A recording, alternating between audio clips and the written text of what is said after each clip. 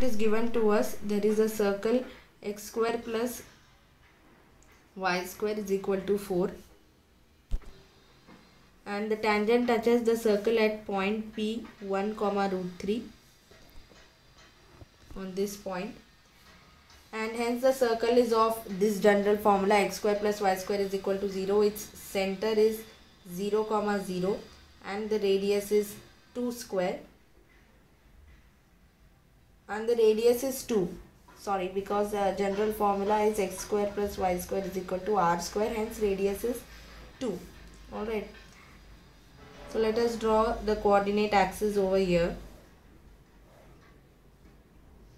So if this is the center, which is 0 comma 0, and the normal which passes through the center will be of this kind, we only have to find this point.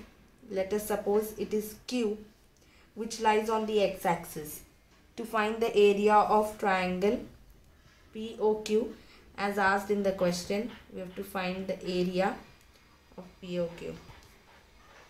So to find the point Q, we will first write the equation of tangent and then substitute y coordinate as 0 as point lies on x-axis. So equation of tangent can be formed using this formula: x into x1 plus y into y1 is equal to r square.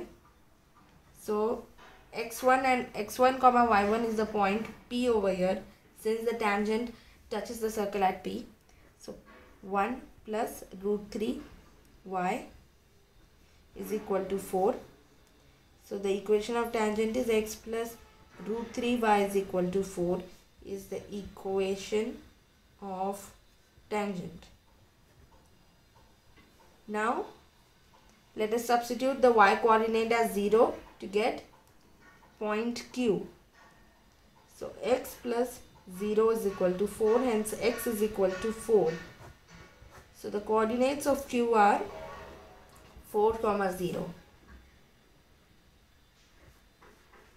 Now we have all the three vertices and we can find the area of the triangle. Area of the triangle will be equal to half into base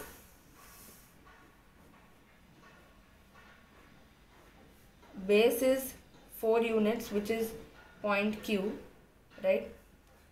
4 units, and the height is point P, which is 1 comma root 3. That gives us the height, which is root 3. Alright, so into root 3. So the area is equal to k root 3 is equal to 2 root 3.